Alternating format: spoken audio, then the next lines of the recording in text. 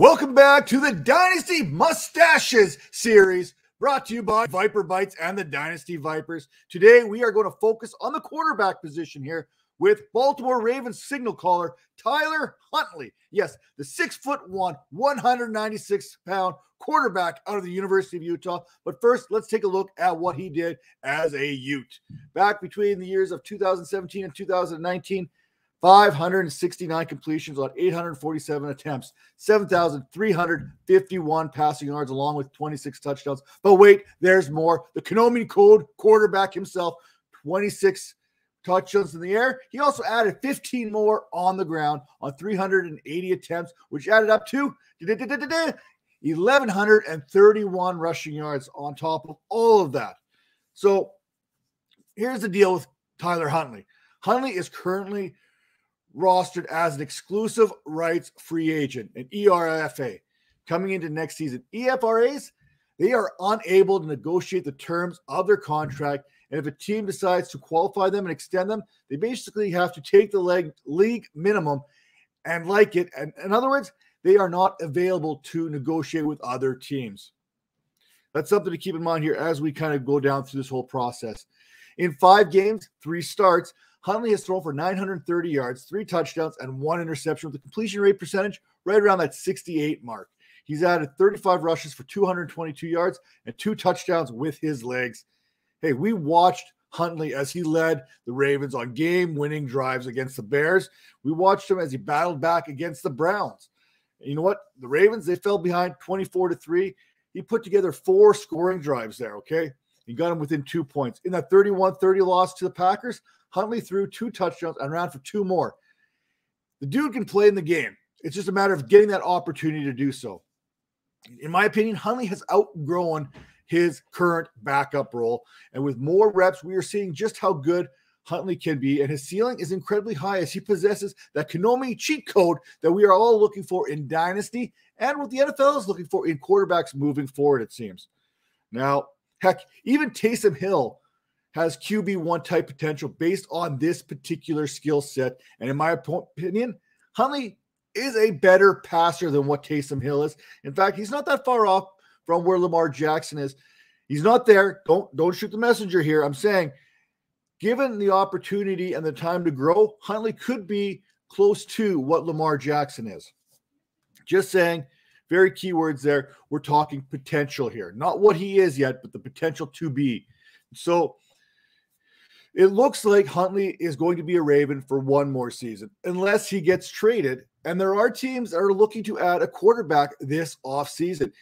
This draft class, I would not be looking into as my future signal caller of my franchise. For me, it's just not there. The value of the quarterback in the 2022 draft, it's not that great. In fact, I would rather have Tyler Huntley on my roster than any of these quarterbacks we're going to talk about in the next few weeks. Now, of course, there's going to be hype around these quarterbacks as we move closer and closer to draft day. Their stock is going to continue to grow, continue to grow, continue to grow. And we're going to start to forget about Tyler Huntley once the Ravens season either ends before they get to the postseason or when Lamar Jackson comes back and leads this team in the postseason.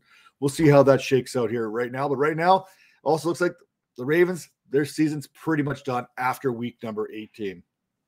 Now, if I'm the Ravens, I'm maybe listening to offers on Tyler Huntley, seeing if I can get a pretty solid return of investment, but they're not going to feel pressured to go out there and trade him.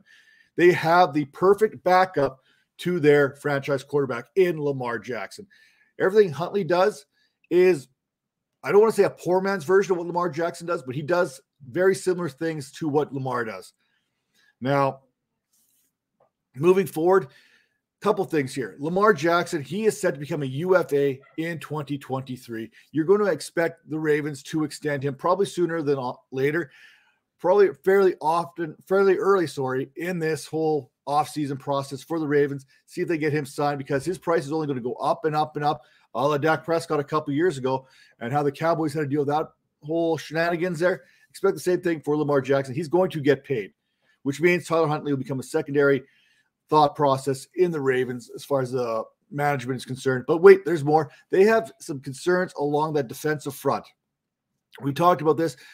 What teams can make a move? What teams can make a play for Tyler Huntley that need a quarterback that has some good young defensive linemen up front. How about the Carolina Panthers and or the Washington football team? Now, I want to focus on the Washington football team here just a little bit because they can definitely use Tyler Huntley, and they definitely have a little bit of a problem on the defensive line between Daron Payne and Jonathan Allen. We've seen how that kind of went on during the season, so maybe there's something there, maybe not, who knows. But you know what? Those are two potential suitors that could definitely help a win-win type scenario with the Ravens as far as addressing their quarterback situation and addressing some of the needs of what the Ravens have. Whew, that was close. Now, some other teams that are definitely looking at the quarterback position, we got the Falcons there. They got Matty Ryan. He's still under contract for a little bit longer. You've got Seattle, should Russell Wilson leave. Denver, they're always looking for a quarterback upgrade. Obviously, Teddy Bridgewater, Drew Lock is not the answer there. New Orleans, they can be looking to upgrade on Jameis Winston and Taysom Hill. Detroit, yes, they're paying Jared Goff a lot of money, but there's $5 million in dead cap come 2024. And then you've got Houston and you've got the Pittsburgh Steelers, which is definitely not going to happen. Let's not kid ourselves here. Whew. And so those are some of the teams I think could make a play for Tyler Huntley moving forward. But you know what? Let's focus on the now. In summary, while Huntley remains a Raven for 2022, for your dynasty management style, it's better to strike early than it is to strike too late.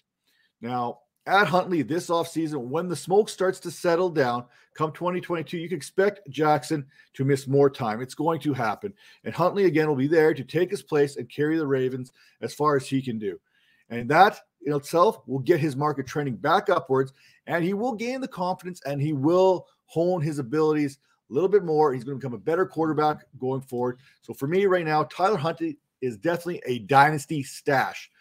2022 outlook, probably with the Baltimore Ravens, but 2023, I think you're going to find yourself a new franchise quarterback in one of these locations that we just discussed. Now, we've got plenty more stashes coming up here on the show a little bit later.